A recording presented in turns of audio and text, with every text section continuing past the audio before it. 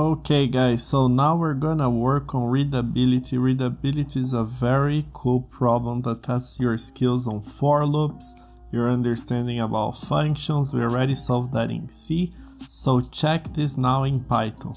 If you wanna get a job as a developer without a degree, take a look at the description below. We have the 3 steps for you to become a developer. So now we're gonna take a look on how readability works. Readability is pretty simple. We basically get a text. For example, one of those texts you see, would you like here, blah, blah, blah, blah, blah, blah. And then we're going to get the number of words, the number of sentences, and the number of letters. Based on that, we're going to use the Coleman-Liu function, which is this one highlighted here. And we're going to get L and S. L will be calculated using the number of letters, and S will be used by getting the number of sentences per 100 words. So now let's take a look and see how it actually looks like. Observe how clean this looks. We need to define a main function, unlike C where we just created int main.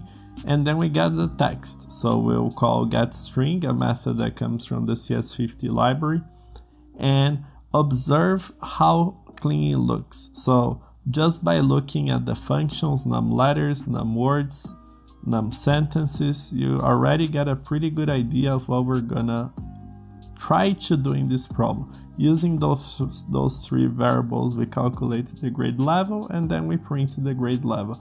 So pretty straightforward. We did a similar thing in C. So if you look in C, we did the very same thing. We used functions. We made our functions clear, understandable, and the only thing now is that we are using Python syntax.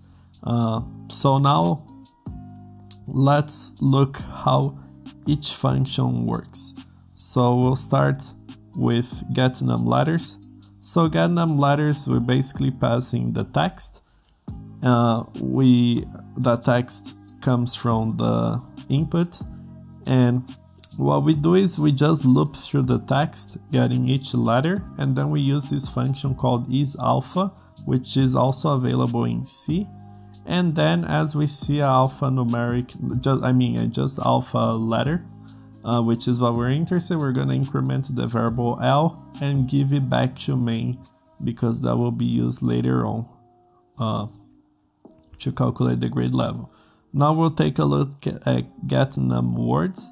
So it's pretty similar to getNumLetters, except that every time we see a space, we increment the words by 1.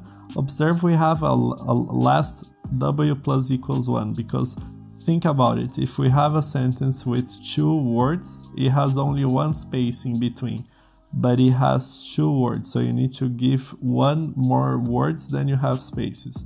Finally, we get the num of sentences. So in our context, a sentence is incremented when we have a period, exclamation mark, or question mark. And instead of using a nor, not an and, a nor, so like we did in C, let's take a look and see how we did this. So in C, we just did a nor statement. Yes, so we checked if the current one was a period, blah, blah, blah. We use or. Here we're using the in function. We put all those signs in an array, use in, that will give us a boolean telling us if the current character is either a period, exclamation mark, or question mark.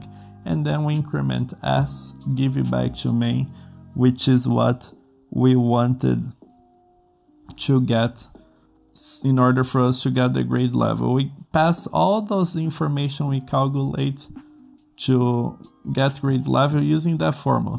So using that formula that we saw. So one interesting thing is that if we use the division sign in Python, that will give us a float.